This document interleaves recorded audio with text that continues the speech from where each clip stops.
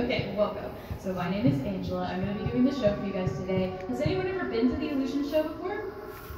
I have. Cool. So you might know all the answers. And then for anyone that hasn't been here before, this show is just about optical illusions. So basically, I'm just going to be showing you a bunch of cool optical illusions, and then we're going to be figuring out how they work scientifically. And then, you know my name, it's Angela. I want to know all your names as well before we start the show. So on the count of 3, do you think you guys can yell out your names for me? Does that sound good? Okay, if you don't want to hear it, you can go like this. Okay, 1, 2, 3. Nate? That wasn't very loud, you guys, but that's okay. I definitely heard all your names individually, and they're all so beautiful, so it's nice to meet everybody. And welcome. Okay, so to start the show, what we'd like to do is talk about vision, because we're going to be using our vision to see all these optical illusions today. So there's 3 different things that we definitely need in order to see. Does anyone want to guess what one of those 3 things might be? Let's see. I know you know all the answers. What do you think? I would say sight, vision, and consciousness. That is true. If you need all those things, I'm thinking about something a little bit simpler though. You did say consciousness though, which relates to one of our answers. Let's see. So we need our brains in order to see. That's a very, very important part of vision. And that's because our brains help us to understand what it is we're actually looking at. So raise your hand if you remember to bring your brain to the Science Center with you today. Okay, good goodness. Okay, a lot of people not raising their hands. Raise your hand if you forgot your brain at home or some unknown location. Okay, that's good. Okay, so we should be able to see everything here. And then there's 2 other things that are very, very important for vision. One of them is something that is pretty basic. Let's see, what do you think of the back here? The eyes? Yeah, we need our eyes, yeah. So eyes are very important for vision. We definitely need those. And then there's one last thing that is super important for vision as well.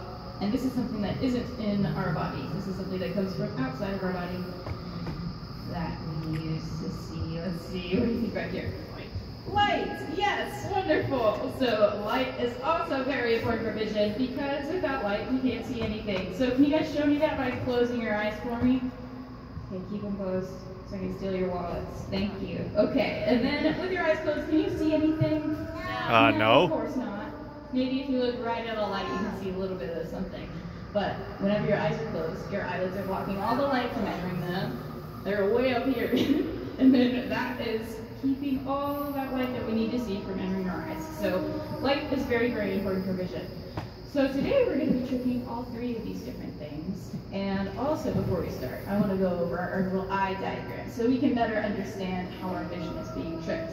So whenever we are viewing something with our eyes, first the light has to enter our eye through this part of the eye called the Pupil. Pupil. Did you guys know that pupil is basically a hole in our eye? Sounds kind of yucky, yeah. And then the pupil, the size of the pupil is determined by the iris. That's the colored part of our eye. That's the part that actually expands and contracts. And then that lets more or less light through the pupil. And that light gets focused by our cornea and by our lens. And then it comes all the way back here. This is a very important part of our eye called the retina. You might have heard of it before. And it has all these little cells in it, which you might have heard of, known as rods and cones. So those are also known as photoreceptors. Can you guys say photoreceptors? Photoreceptors. That was very good. Wonderful. So photoreceptors take the light we see and change it to electrical signals, which go through our optic nerve here to our brain. And then our brain figures out all that information and gives us something that we can actually see. So that's a lot of stuff going on, but that all happens in a very, very short amount of time, a split second. And we're going to show that with our first illusion. So for this first illusion, we're going to focus on tricking the light. And for this one, I actually need a volunteer from the audience.